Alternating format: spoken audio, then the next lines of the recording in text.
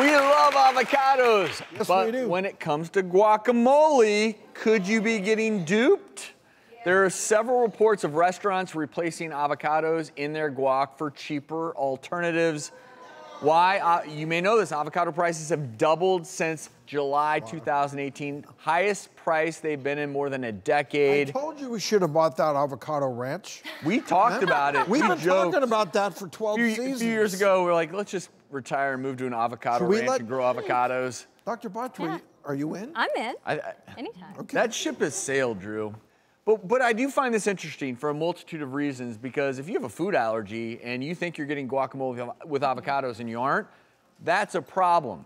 What we have here, these are 3 guacamoles that have alternatives in place of the avocado. And we are going to try to guess the secret ingredient we do not know.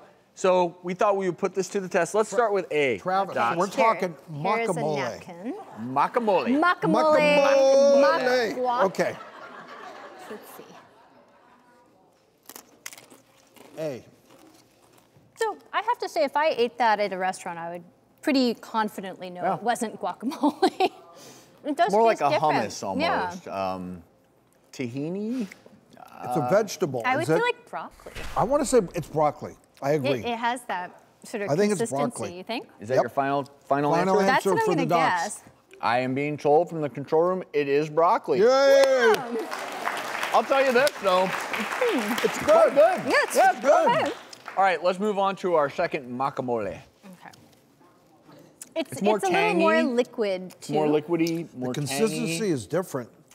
And But what? I wonder if it's peas that have been blended with water, like really dilute. I'll go with peas. I'll go with You think? peas too. Good You call. think? Peas. Yes, peas. So this is the most commonly used ingredient in place of avocados per the control room, squash. Squash. Okay. Okay. Interesting.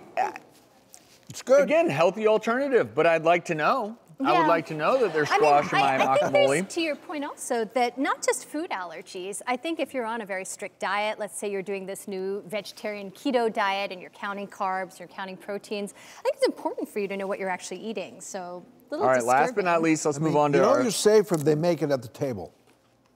Yeah, that's Then true. you can't. They're Then right you in front of can't you. fake it. This one is certainly peas. That I taste for sure.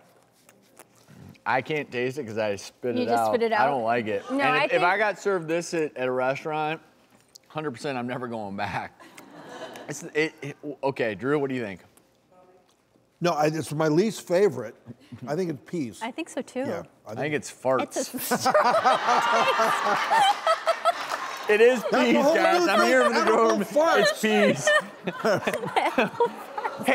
You know, this is why my 9-year-old son loves to watch you on this show. Deep You're down, like I'm a his 9-year-old. favorite, because you just said we had edible farts. So, Yeah, that's what it tastes like.